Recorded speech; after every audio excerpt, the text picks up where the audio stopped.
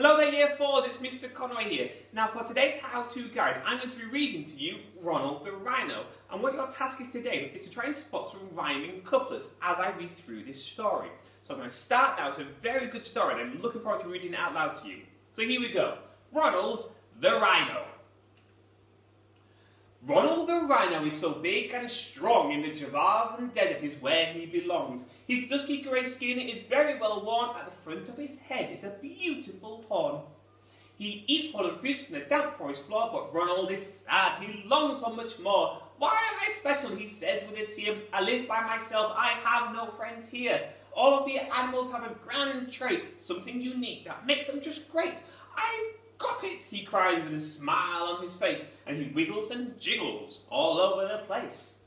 I'll be a leopard with beautiful spots, all yellowish fur and dark brownish dots. Ronald sets off to hatch out his plan, and through the dense forest his eyes start to scan. He soon finds some mud all sticky and wet. Great, Ronald says, I'll have my spots yet. He starts right away, painting on patches, using his horn to scoop mud up in batches.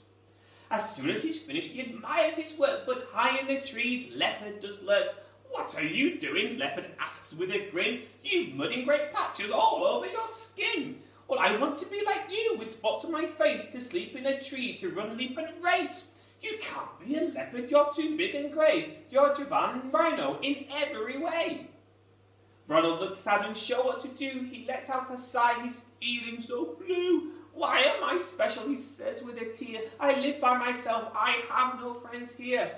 All of the animals have a grand trait. Leopard has spots that makes him just great.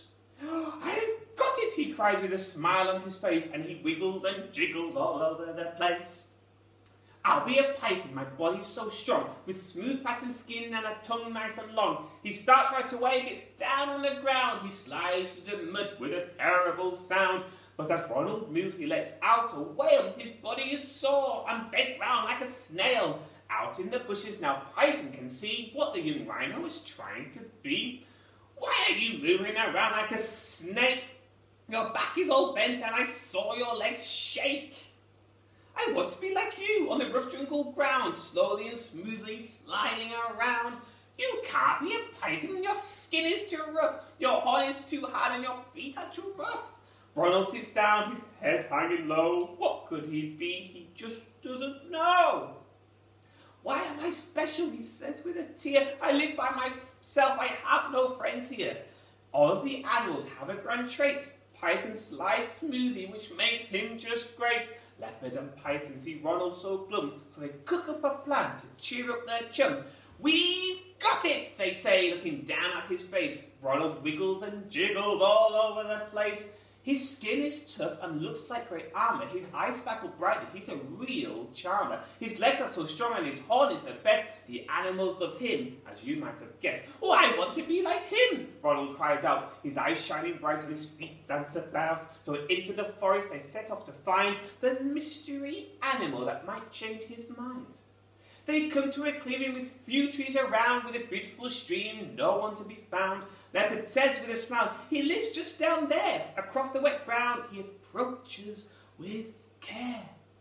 Ronald moves closer to look at this beast, his heart all aflutter, his brow lined and creased. He looks hard for a moment, his eyes flashing fast, the water is silty with mud flowing past. He stops as he sees it and then gasps out loud. Leopard and Python could cry, they're so proud. He grins at the animal that he can see. By golly, it's amazing, it's wonderfully me.